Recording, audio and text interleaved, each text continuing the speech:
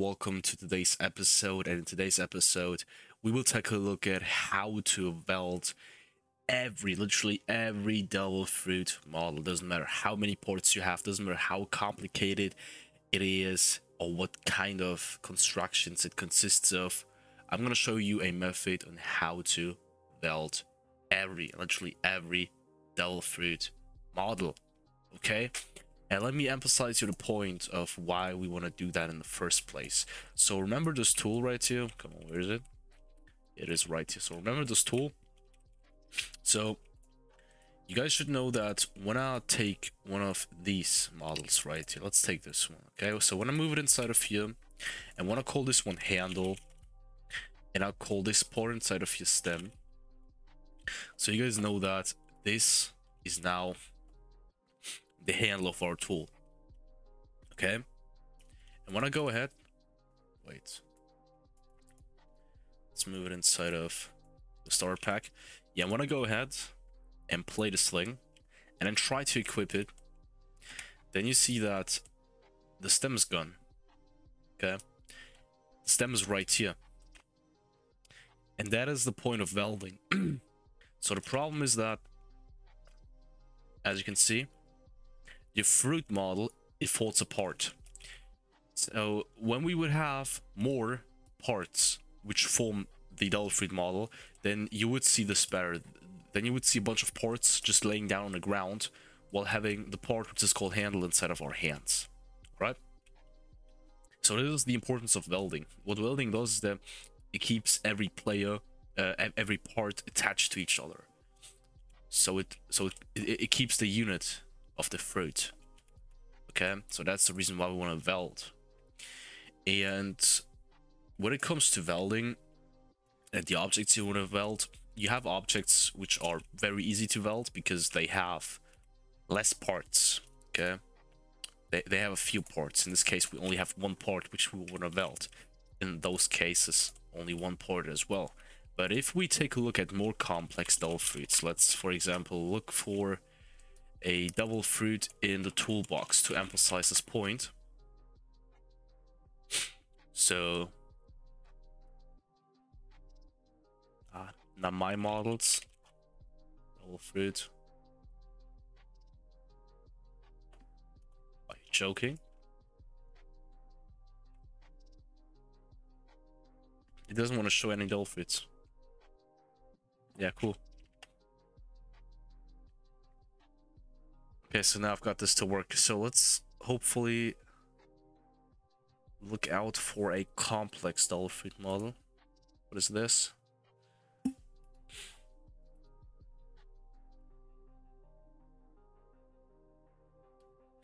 This is actually good for our purposes. Let me take this model, okay? So complex doesn't really equal good looking in this context, as you can see. But let's actually use this to emphasize my point. So let's pretend that this is our devil fruit model, okay? So it has no welding inside of it. And what happens, as you can see, is that the handle is in our hands while the other parts have spawned right there. And they just fall apart. They fell apart, as you can see. And this is the importance of welding. Welding would have prevented this from happening. Okay, so how can you weld everything now? And I'm gonna show you a very easy method. All right, guys. So let's take this model. Okay, so I want to show it. I want to show this on this model right here, although it is a free model. But if you understand the way of doing this on this model, then you can do it on every other model as well. So let's actually do it like this. Wait, I'm gonna be calling this part as well. So I'm gonna make this very difficult for you. So I'm gonna be calling this part as well, and I'm gonna group everything. Let's pretend that you have just opened up an uncopylocked place of a former One Piece game, and you found a fruit model you would like to use, okay? But sadly, the fruit model wasn't inside of a tool, it was inside of a model. If you take a look inside of the model, then you'll see that there is no port called handle whatsoever. So, what can you do? So the first step is that you need to find out what your handle part is. In our context, on our case, it is very difficult to find out what the handle part is, because everything, or the handle part itself, so we know that there is one because we've just seen it before, but it is hidden underneath those spheres right here. So, but I would say that this is the handle part, okay? Now let's pretend that our fruit model has no handle part. So I've just deleted it. What would we do then? So then we would go ahead, and then we would take. Now we would insert a part. I'm sorry, and then we would call this handle. All right, and then we would cover this whole thing up.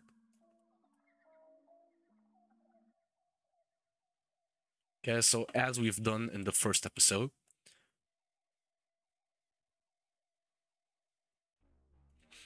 All right, and then make sure that it is transparent.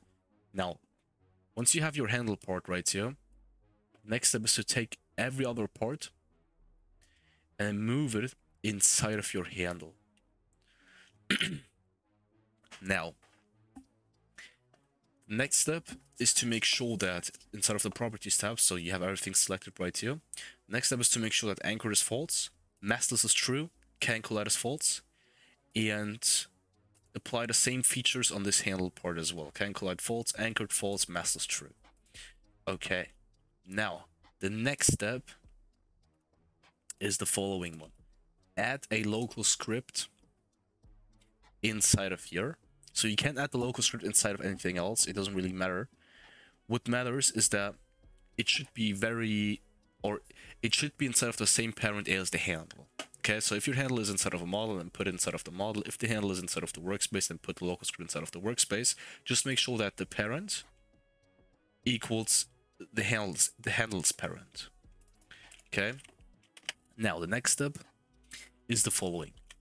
You want to write this for IV in pairs, script parent handle get descendants do. If V is a match part, or V is a union operation, or V is a part, then local W instance new belt constraint inside of V part 0 equals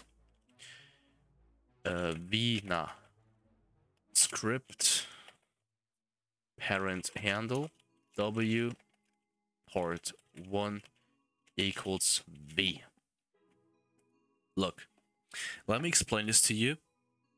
So what we are basically doing right here is that we are referring to the handle right here. Okay, so script parent handle. Let me actually rewrite this to workspace model handle, and I'm going to be explaining to you why. So workspace model handle refers to our handle right here. What we're doing right here is that we are basically telling the script to loop through every descendant of this handle. So what is a descendant? A descendant is everything which is inside of this handle. So not only these parts, which are obviously inside of here, but also everything which is inside of these parts, and everything which is inside of the parts of these parts, and so on and so on. Okay, and we only want to look out for the parts which are either a mesh part and union operation or part. Okay, so you might ask why. First of all, there are a few more physical parts, such as a wedge port, truss port, but those are, let's call them non-popular. So barely anyone uses them, and barely anyone to no one uses them when it comes to Delph fruits. That's the first thing. And second thing, those three are the most popular parts when it comes to modeling and Delph fruit modeling especially. That's the reason why we're only looking out for these three parts. So if any of the descendants is one of these three, Then we want to create a veld. So a veld constraint inside of this part. Let me explain you what a veld constraint is in this context. So you guys know that velds or velding in general, they help you, or they're responsible for a part being attached to another. Now, there are different veld instances. There is this veld constraint, for example, but you also have the normal ROBLOX veld. Let me show you what I mean. So veld constraint and this default veld. And let's take a look at the differences. So if you take a look at the properties of the veld constraint, you can see that the properties are part 0, part 1, active, enabled, but we want to overlook them because they are not important for us. But port 0 and port 1. Now if we take a look at the veld itself, you can see that there are much more properties, such as C0, C1, port 0, port 1. So what do C0 and C1 stand for? Basically coordinate frame, C frame 0, C frame 1. The 0 stands for the 0 port, the C1 stands for port 1. And I'm going to explain you what port 1, port 0 mean in these contexts. Basically, when we speak of welding, then we want to attach one port to another. Now, when you attach a port to another, there is always the port you are attaching something onto, and there is the port you are attaching onto something. Let me try to give you an example. So if you put a stick into dirt and toss a flag on the stick, okay, then you're not attaching the earth onto the stick, but you're attaching the stick into the earth, and you are attaching the flag on top of the stick, you know. In this case, port 0 is the earth, port 1 is the stick. I hope that this was clear. So yeah, as you can see, this veld instance contains much more properties. So the C frame for port 0 and port 1s, and we do not want to mess with that. That's the reason why we want to use a veld constraint. What the veld constraint does is that it basically just takes the C frame of how things are currently, and then it just uses them, and that is exactly what we want to do. We do not want to tell specifically to each instance that this is the C1 and this is the C0, you know. So we do not want to mess with that. Those are just extra responsibilities we do not want to take. But yeah, and this also explains what port 0 right here means. So workspace model handle. So the handle becomes the port we are attaching things onto, and in this context, in this case, we are attaching all of the descendants onto this handle. And this is how welding works. Now you could put literally anything inside of this handle. You could put multiple ports in this port if you want to. You could put all of these ports again in this port if you want to. It would attach anything to this handle, and this would work. As long as your port or your descendant is one of these three.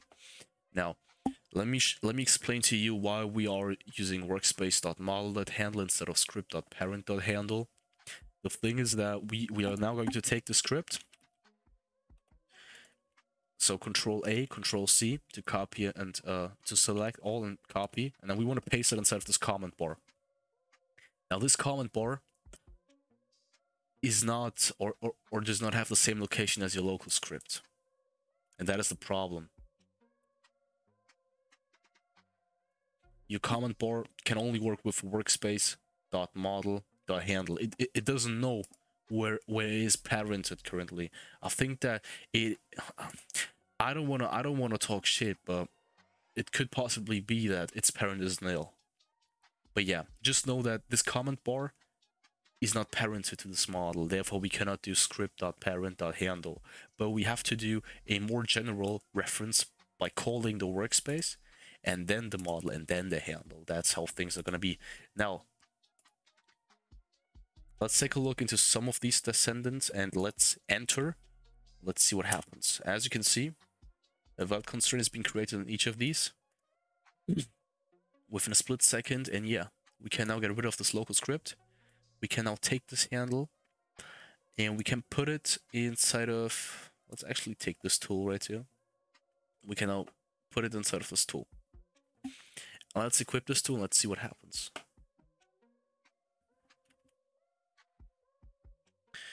And there we go. That's the way in how you weld, okay? How you weld stuff. That's the way to do it, guys. And I had someone in the comment section, I'm sorry dude, if you have bought this course and if you're seeing this, this guy has told me to use a plugin. So there is a plugin out there. I haven't looked into it. I'm sorry, my man. I'm so busy. I haven't looked into it. And he's like, yeah, why are you showing your subscribers this way? There is a plugin which makes things much more easier. And I haven't looked into it, my man. This is the only way I know. I'm sorry. But yeah. Where did we left off? Yeah. Let's delete this because this is now our fruit model. And let me still give you some advices.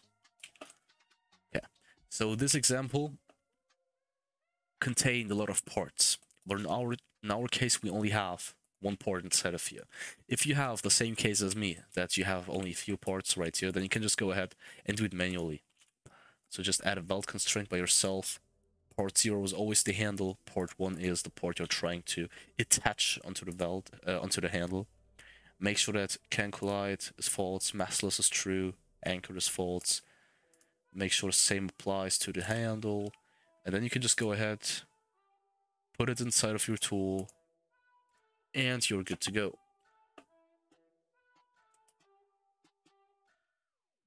That's it, guys. So, thanks for watching. In the next episode, we will create the data store, and then we will finish with the core of this course. We still have 3 episodes of bonus content, which we will then take a look at. And yeah. See you guys in the next episode.